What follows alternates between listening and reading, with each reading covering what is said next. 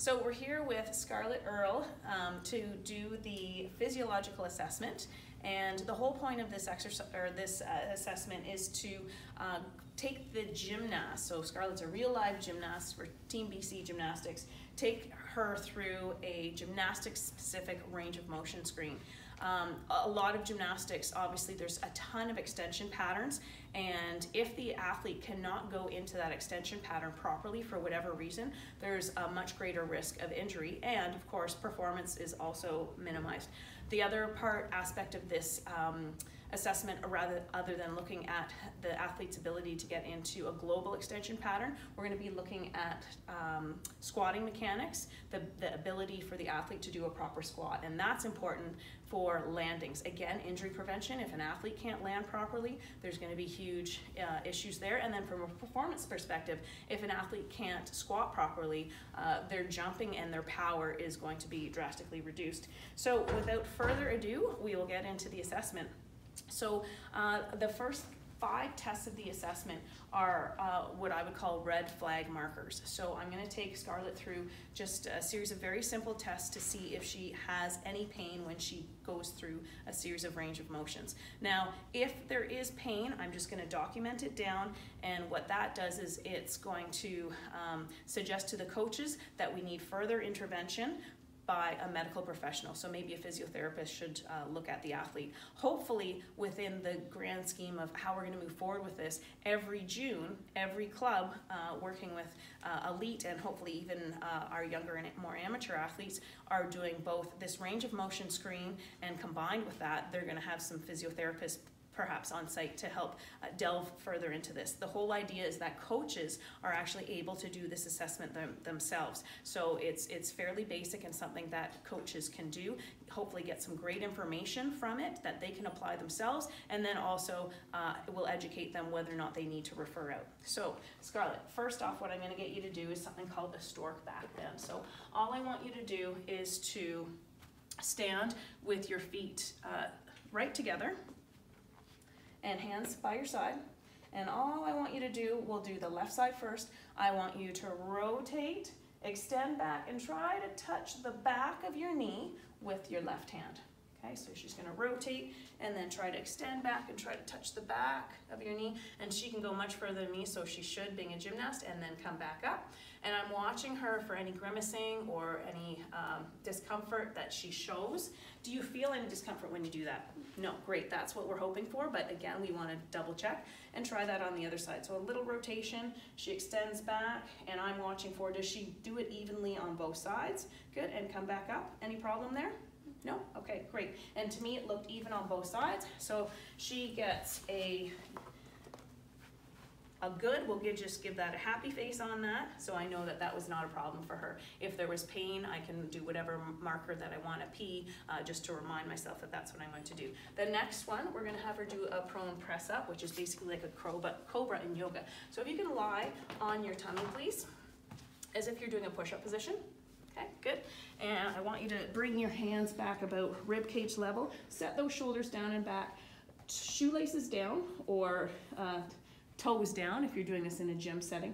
And what I want you to do, Scarlett, is to press up as far as you can, ideally aiming to get those elbows completely straight, which I don't have the range of motion to do. Good. And then come back down. Good. Now next time you do this, did you see Scarlett's shoulders were kind of hiked up by her ears? I'm going to ask her to do this and try to really press out of your shoulders. Good. And come up nice and tall, nice and tall, nice and tall, nice and tall. Good. And then come back down. Any pain there? No? Okay, good. So again, I'm just making that note. These are all positive signs. We don't want pain, but these are just little markers to make sure we shouldn't be referring out. So those first 2 tests, we're looking at the athlete into extension patterns. The first one, extension and rotation. The second one, just straight extension. Now we're going to go into a flexion pattern. So I'm going to have Scarlett go on all fours. I'll move out of the way so the camera can see her. She's the star of the show here. And then I want you to turn, again, shoelaces down or toes down. I want you to push back and sit with your bum on your heels, and then just let the head come down, so just like a child's pose in yoga. And we're asking her, any pain there, any problems? No. Great. Passing with flying colors, which is what we hope for all of our athletes, but again, it's important to screen them. And then come back up. So next we're going to go into a compression force. So I'm going to ask Scarlett to remove her heels, remove her shoes.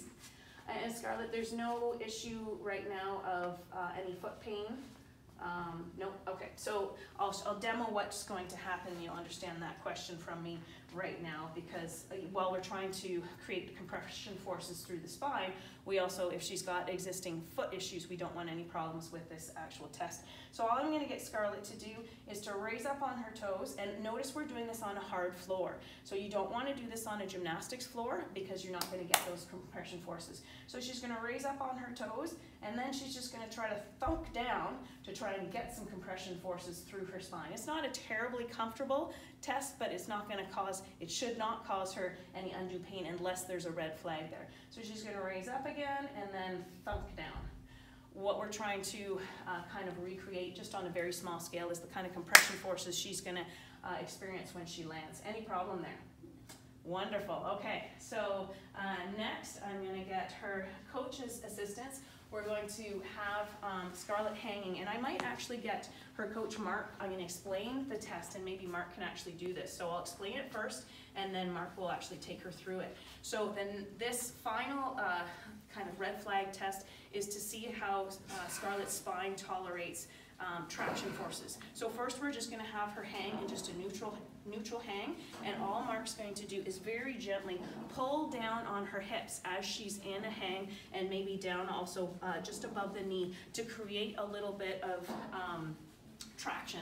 Nothing too hard, just enough for her to feel a little bit of a pull down. We'll have her go up and down in between each of these three positions. So if we can have Scarlett go up, she gets in a good position, okay? And then just gently, Mark just ever so slightly pulls down to create, she should feel a little bit of lengthening through her spine, and then maybe just above the quads as well. Repeat the same thing, just a gentle pull down, and then we assist her down if she's not on a nice soft floor. Any problems there? Okay, so we're gonna repeat that exact same thing, except now what I'd like Scarlett to do is to go into a slight extension. So she's hanging, Mark's gonna still create that same sort of traction, but I want you to go into a slightly extended pattern. Hold that extension, okay? Go ahead and repeat. Okay, so she goes into an extension, she holds that extension, a little bit of traction there, and then it's mainly more down on the kneecap where she would, or sorry, just above the knee where she may or may not feel any problem there. No problem there? No? Okay, good. Excellent. And then finally the last one, I just want her in a slight pike position. So same thing, hanging position, and I just want you to go into a slight flexion or pike position, okay? And hold that as Mark does the compression, or sorry, the traction test. So she holds that good. Any problem, and then go down again a little bit lower. Great, and then help her down. Any problem with any of those? Fantastic. That is wonderful news. That's what we're looking for. But again, these are really great, simple tools that any coach can do to try to assess whether or not there's any red flags. If there is any back pain exhibited, again, recommend that you refer out. It doesn't necessarily mean that there is an injury, but it's a hint of maybe some trouble brewing, and if we can nip it in the bud early, it means that the athlete's going to lose much less time from training, if any at all.